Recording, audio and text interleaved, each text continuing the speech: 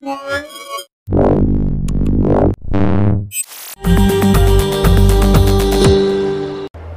Scott here from Mobile Geeks, and here I am at the OLEDCOMM booth.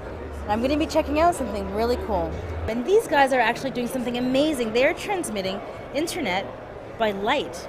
So what's happening here is we have the regular internet going into this box. It's going around to the lamp, and the lamp is actually transmitting at 10 megabits, right? So they're working on a gigabit Ethernet. So the light comes down from here into the sensor, and then you can see the cable goes around into the computer.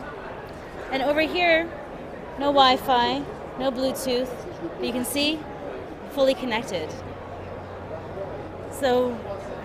So right now this is just a prototype demo. We should be seeing something come out maybe next year, because they actually want to miniaturize it even more onto, say, a USB key. So this is really the future, internet by light. I'm Nicole Scott from Mobile Geeks.